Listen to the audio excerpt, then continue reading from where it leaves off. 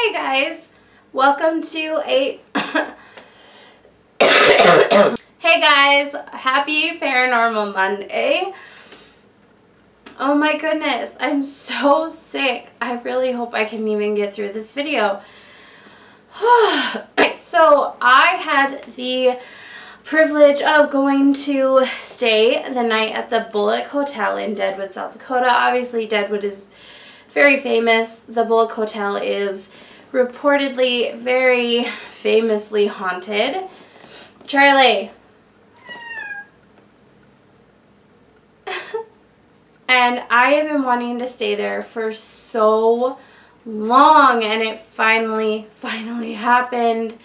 So I wanted to show you guys the stuff we found, talk a little bit about it, and yeah, it was a different experience. It was definitely not as disappointing as the Alex Johnson was last year, but it was still, at times it was still a little bit of a letdown. We didn't capture any EVPs, at least none that I can confirm. I need better editing software, that's all I can say, because at one point during the night I was doing an EVP session just by myself in the hotel, or in our hotel room and in our bathroom, and I asked, is Seth Bullock here? And on my camera, not my digital recorder, but on my camera, like 2 seconds after I asked this question, it sounds like a very faint male voice says yes. Seth Bullock, are you in here? But it's so faint, and I don't have the software to like enhance the audio to make sure, but to me that's what it sounds like, and it's the only noise like that is captured throughout the entire time I'm filming.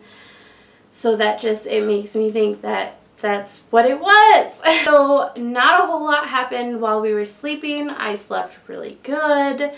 Nothing in the room felt very off. We were next door to, we were in 213. We were right next to, like right across the hall, to 211, which is where they say they have a lot of stuff happen.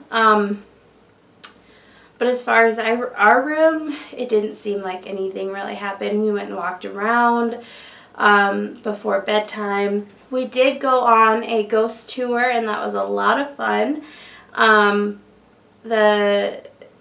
got some video of that. Our tour guide was great. She showed us some pictures from other tours of some ghosts that were captured on film. It was amazing. Like some of the pictures, they were kind of crazy. So what was really weird is while we were walking around, we went on the first, second, and third floor, and we walked around, and this weird thing happened when we passed room 307, and I just kind of got this feeling, and like I looked at the number plate on the door, I just got this feeling like I wanted to be in that room. And I can't really explain why. It was weird because then today, this is a few days later, I went back and I watched the Ghost Adventures episodes where they go to Deadwood and they go to the Bullock Hotel. And it had been a couple of years since I'd seen this episode, and I didn't remember this. But some really weird, creepy stuff happens in room 307 on the episode. And it's a very active room apparently, but I completely forgot that. But when we walked past the room, I had this feeling like I wanted to be in that room, and I didn't know why. I thought it was just because the 307 rang a bell because I lived in Wyoming and the area code was 307, so I thought that was just like a thing in my brain. But I don't know. I got a weird feeling, and I had forgotten how active, like it wasn't even in my brain that 307 was an active room. I also forgot that I totally downloaded a ghost box, like a spirit box app on my phone. Completely forgot to use that. I'm so disappointed in myself. So yeah, I forgot to use the ghost app. We didn't get any EVPs, but I got a couple pictures. And I mean, on the videos of the ghost tour, you see like there's obviously dust, but there is also definitely some orbs. When you're capturing orbs on film and there's dust, it can be kind of confusing. A lot of people can criticize that you actually caught orbs. But if you've studied orbs and filmed that kind of stuff as much as I have, dust, like you'll see in the shots, dust will go straight up and straight down, like really fast in front of the camera, and obviously you see that. Whereas orbs will have a more purposeful path, and they'll usually go side to side in front of the camera, unlike dust that just goes straight up and down. So obviously, yeah, there was quite some dust, but there's also quite a few orbs I caught on camera. And what I find funny is that in the one video, there's tons of orbs shooting across, but in the next video I took, like a minute later, there was none. And if it had been dust, like you still see some dust in there, it should have been a continual thing for the orbs too. But they weren't in the second video. So I did take some pictures. I took hundreds of pictures. And I caught what I believe are two spirits. So in the first one, we were down in the basement. And as you can see, I took tons of sequence pictures. And I took tons of pictures of this mirror. And in between all of these pictures with nothing in the mirror, I caught this picture.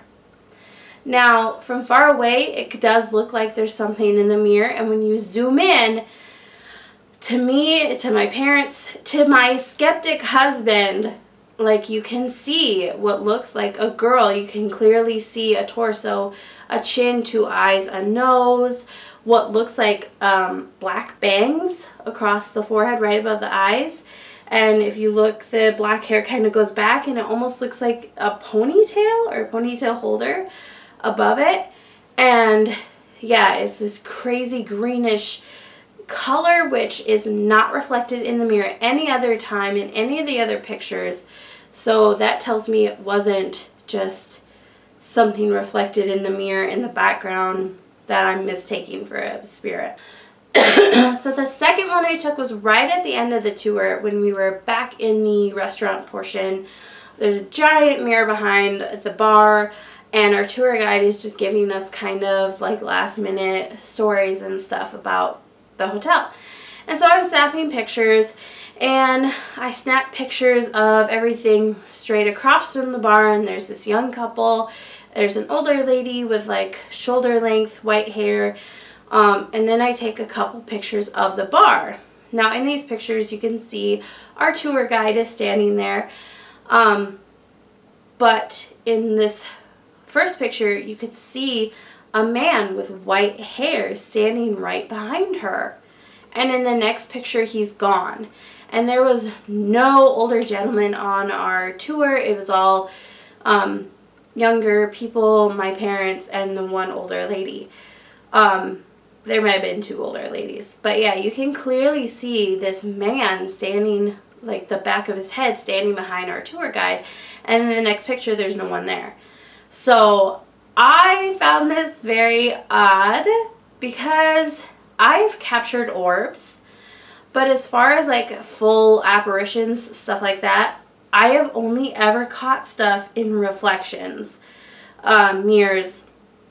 The biggest picture I've ever caught was in the second floor window of my grandparents' house, and I've shared that with you guys before, of a man's face like wearing a ball cap,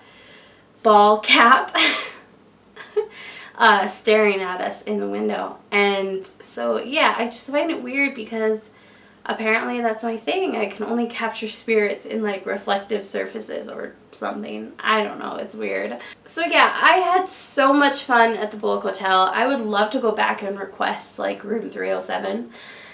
I really want to do that so bad. And yeah, it was fun. I enjoyed it. I definitely want to stay there again, and just be more in-depth about my recordings and stuff like that. I want a night vision camera so bad. That would help things so much, because when I was going through my footage of like my EVP session in the dark bathroom, like I thought I saw something here or there, but like I can't tell because it's it's so dark, and without night vision it's so hard to tell if there's actually anything there. Alright guys, I hope you enjoyed this Paranormal Monday. I would definitely recommend checking out Deadwood someday. I mean, if you like gambling, there's that. I mean, I am a roulette junkie, but I would definitely check it out for the history, for the ghosts, for the gambling, whatever is your flavor, because, I mean, luckily I live really close. I live like an hour away from Deadwood, so that's really nice. But yeah, so yeah, I had such a blast. It was definitely, when we were down in the basement at the very beginning of the tour, before we started taking pictures, we were watching a segment from like the 90s from Unsolved Mysteries about the Bullock Hotel and all that. And I thought, like, all of a sudden I felt like my right leg was like ice cold and kind of tingling. But I was trying not to like overreact and just assume it was something supernatural, but I still have no real explanation for what it could have been, and because it only lasted like a minute or so and then it just disappeared. So I don't know. I definitely enjoyed myself. I definitely think it's haunted. So yeah, it was definitely fun. Alright guys, I hope you have enjoyed this Paranormal Monday. I love you so much, and I will see you later.